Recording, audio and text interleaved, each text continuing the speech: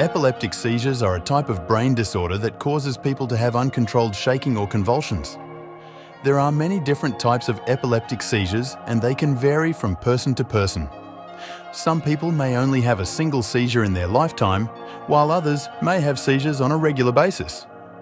What causes epileptic seizures? The cause of epileptic seizures is not always known, but they can be caused by a variety of things, including head injuries, stroke, brain tumours, and maternal fever during pregnancy. In some cases, the cause of seizures cannot be determined.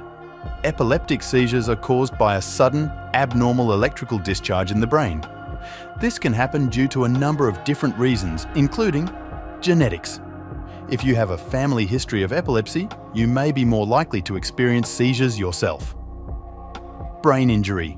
A traumatic brain injury, TBI, can increase your risk for developing seizures. Infections. Certain infections, such as meningitis or encephalitis, can lead to epileptic seizures.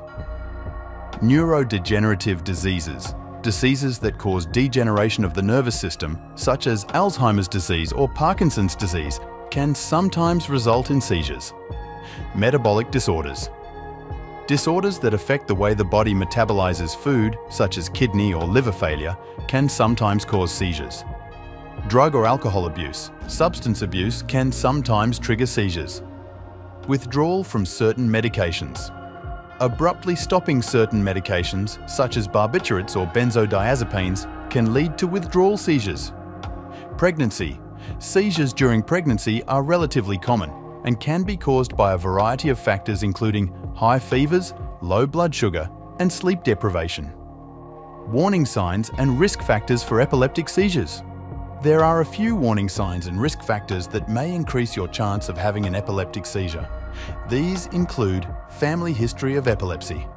If you have a family member with epilepsy, you may be more likely to develop the condition yourself. Previous seizure. If you've had a previous seizure, you're more likely to have another one.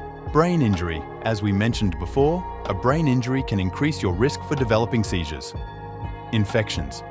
Certain infections, such as meningitis or encephalitis, can lead to epileptic seizures. Metabolic disorders. Disorders that affect the way the body metabolizes food, such as kidney or liver failure, can sometimes cause seizures.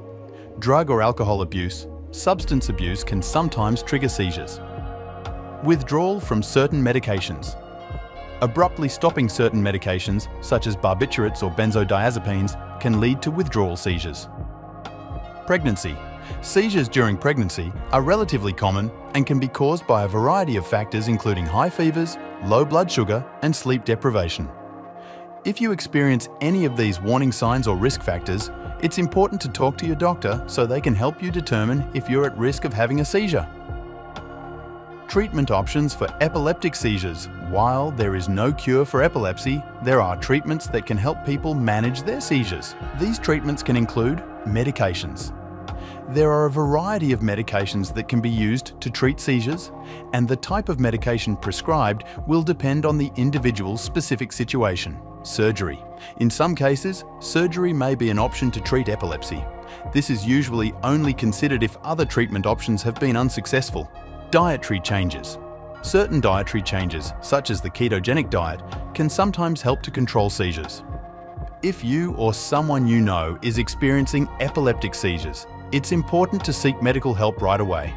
Seizures can be dangerous, and it's important to get the proper treatment in order to manage them.